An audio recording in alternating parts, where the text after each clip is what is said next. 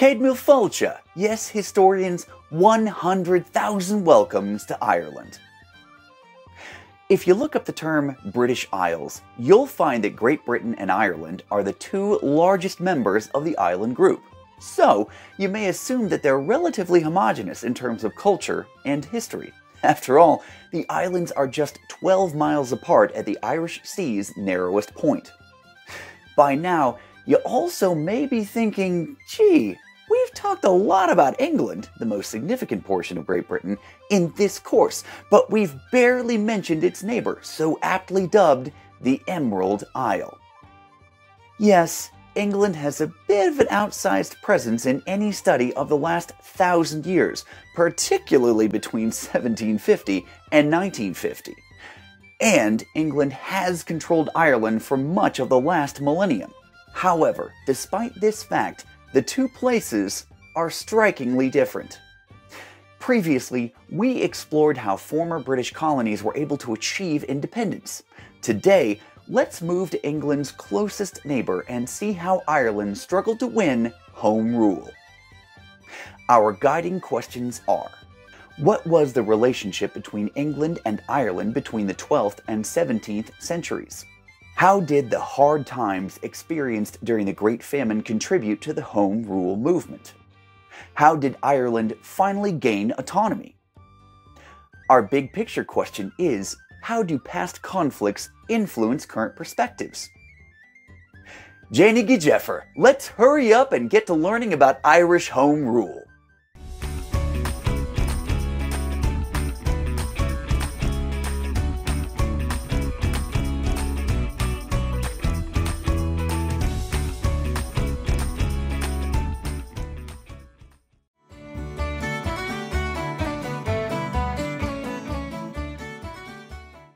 England's control over Ireland dates back to when the English Anglo-Norman ruling class invaded in the 1100s.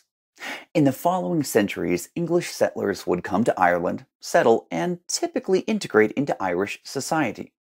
During the 16th century, England tightened its control over the Emerald Isle. They subordinated Ireland as a client state. It had its own government, but that government was controlled by England. The British government created enclaves for English and Scottish settlers in Ulster, the northern part of the island.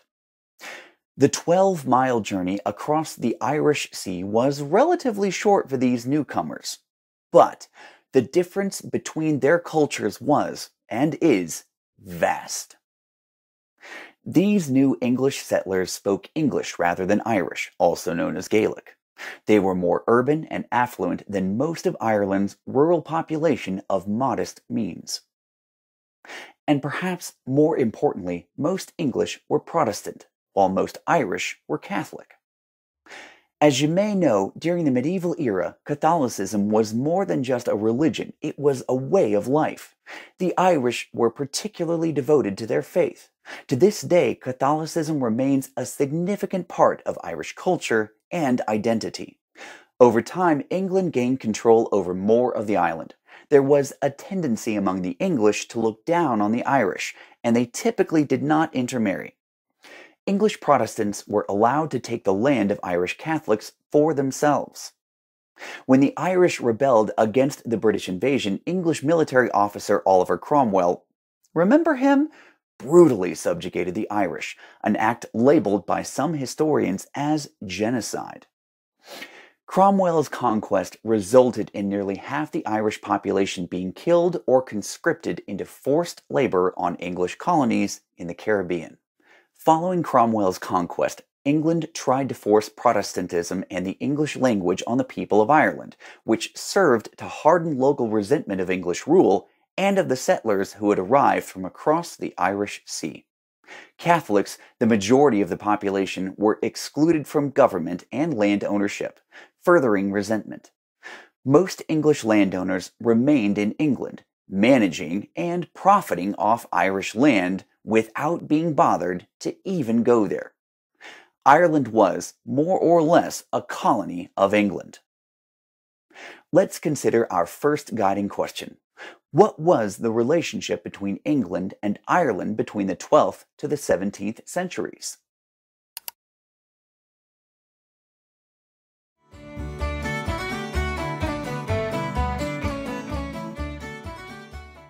In 1801, Britain formally made Ireland part of the United Kingdom and removed its parliament. While it was a setback for Irish nationalists, Ireland did gain representation in the British Parliament. The political leader of Ireland's Catholic majority was Daniel O'Connell, who, like Simón Bolívar, was nicknamed the Liberator. He was twice elected to Parliament, and through his efforts, many Catholic rights were restored in Ireland. But do you remember how Ireland was basically used as an English colony? To sum it up, the Irish people worked on English-owned farms in Ireland to raise animals and grow crops that would be sent off to England, leaving very little land and resources to grow food that would feed the Irish people. So they turned to the hardy potato, which was packed with nutritional value and didn't require much space to grow. And then, in the 1840s, an uninvited microscopic visitor arrived, Phytophthora infestans. In other words, a parasite that would go on to destroy the one thing that kept the Irish people nourished. The potato crop was decimated, resulting in what's known as the Great Famine, which caused the death of nearly 1/8 of the Irish population and the emigration of another 1/8. Meanwhile, the English landlords still demanded payment of rent by the tenant farmers and, even during the years of famine, continued to export their own healthy crops and meat back to England. Many Irish lost their homes and fell into debt, while English landowners profited from higher food prices, the result of smaller supplies creating increased demand. After this period of an drochi, or the hard times, Irish people had enough. They had been pushed around by their neighbors to the east for far too long. The Home Rule movement emerged in 1870, which called for domestic control of affairs within Ireland while maintaining the bond of the United Kingdom of Great Britain and Ireland. How did the hard times experienced during the Great Famine contribute to the Home Rule movement?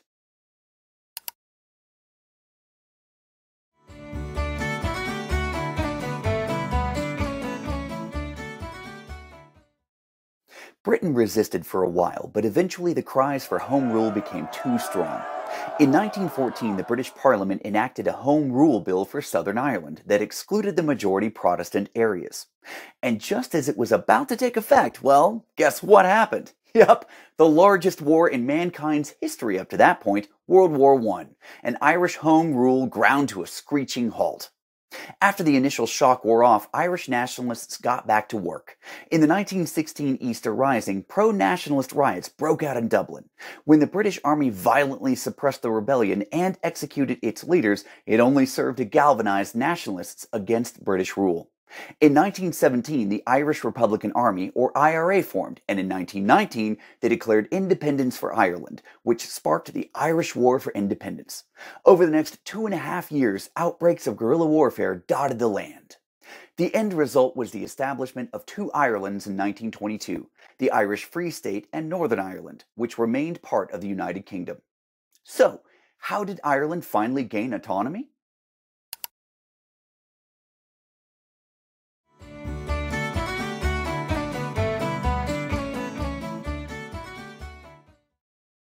A free Ireland did not signal an end to the problems, however, as militant organizations in Northern Ireland, split by the nationalist, mostly Catholic, and loyalist, mostly Protestant divide, carried on decades of terrorism, only ceasing in 1998 with the Good Friday Agreement. Scars from this period, called the Troubles, still exist. As of the early 2020s, walls remain between Catholic and Protestant neighborhoods in Belfast, Northern Ireland. Northern Ireland is still part of the United Kingdom, while Ireland is a sovereign state, part of the European Union. Ireland and the United Kingdom engage in peaceful diplomatic relations and are mutual trading partners. As we wrap up here, think about how centuries of animosity may contribute to the way people view each other, especially in Northern Ireland. In your PDF, you'll be answering this question: how do past conflicts influence current perspectives? Now, sit back and enjoy a warm fire in a traditional Irish pub while eating some shepherd's pie and listening to folk musicians. We'll be departing the Emerald Isle soon and heading to another former British colony, Are we noticing a trend here? Yep, the good old US of A. Slán, and see you there, because history is everywhere. Hey, hey.